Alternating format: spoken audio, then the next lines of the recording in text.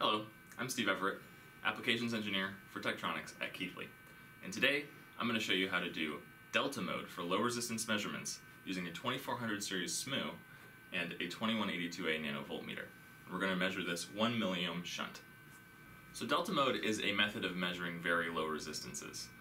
The key to this is eliminating thermoelectric EMF. The main assumption here is that thermoelectric EMF is sort of a constant offset.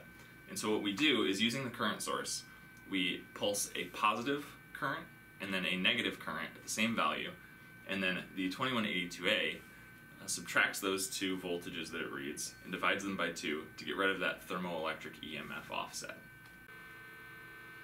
Alright, so now we're going to want to make our connections to the DUT first of all. This is a typical 4-wire measurement, so you're going to want to have your source lines on the outside. In this case, these are the lines coming out from the 2400 SMU, which is going to be sourcing current, and the sense lines on the inside. In this case, this is the 2182A, which is going to be measuring voltage. Once you have that set up, make sure that you attach a trigger link cable in between the 2400 series SMU and the 2182A. From there, we can set up the measurement. Alright, so the first thing that you're going to want to do is to set the 2400 SMU to bench defaults.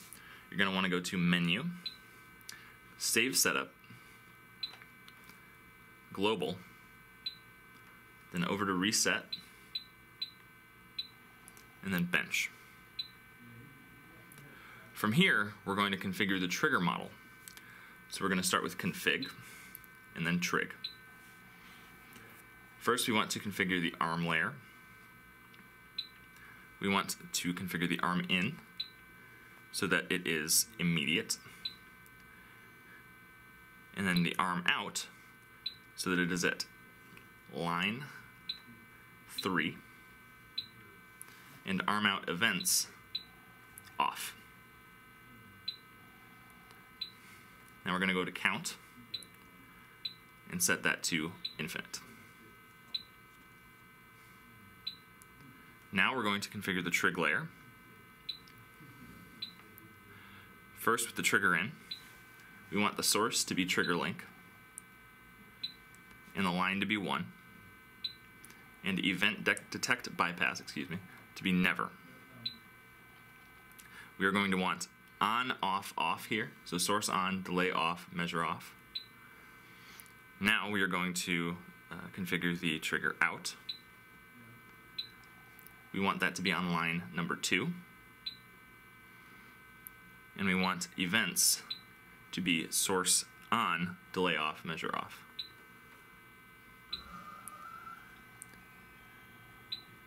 And the delay to be 0 seconds.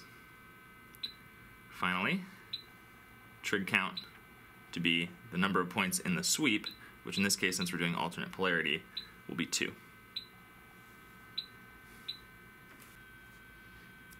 Alright, now on the source meter, you're going to want to select source I and measure V. You're going to want to select an appropriate source range. In this case, we're using 1 milliamp, so we're at the correct range, but if you did want to change it, you would press Edit and then Range. Now we are going to go to Speed and select Fast. Since the 2400 is not actually making any measurements, we don't care about the accuracy, we just want it to go as fast as possible so it stays in sync with the 2182. Now we are going to configure the sweep, so we'll go to Config, Sweep. We're going to go to Type and Custom. And we're going to adjust the number of points. In this case we want 2, which I already have there. And then adjust points. The first one will be, the first one, 0.0000, will be 1 milliamp, and the second one will be negative 1 milliamp, or if you're going to use a different current, the positive and negative values of that current. And then enter and exit that.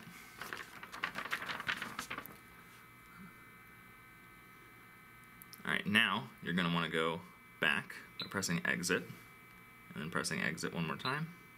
And you're going to want to go to sweep count and set that at infinite or finite if you wish to do finite delta measurements.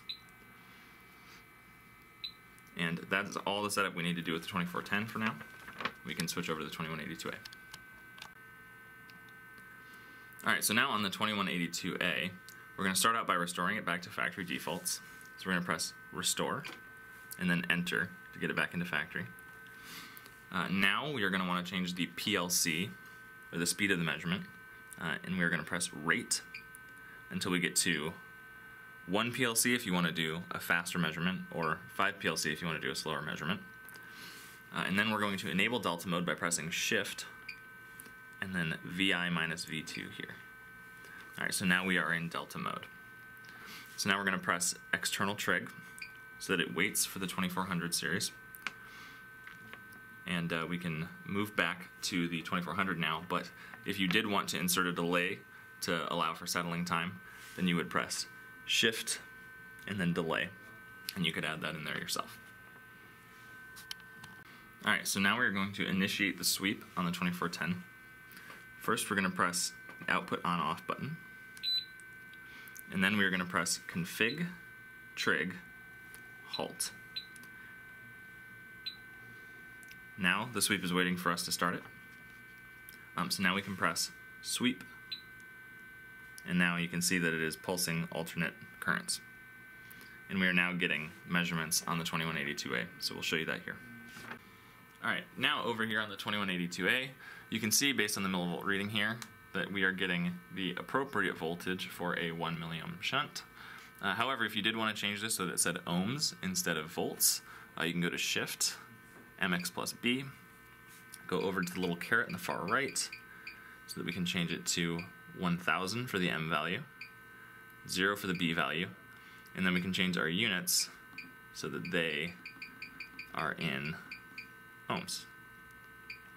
Alright, so now we see that we're getting 1.003001 milliohms in Delta Mode, and that is a very good measurement.